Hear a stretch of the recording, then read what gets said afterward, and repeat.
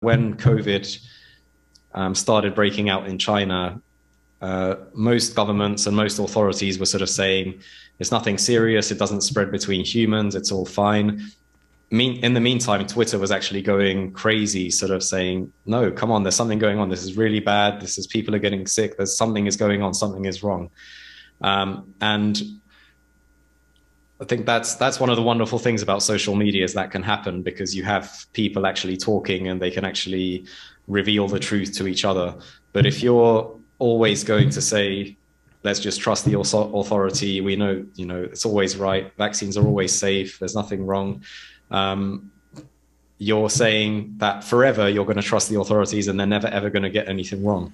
I think it's much better to let people discuss it, and then potentially you can find out information that that might actually be right and the authorities could have gotten wrong. But the price for that is that sometimes, the crowd can be wrong, but the crowd can be right. It's both sides of the same coin.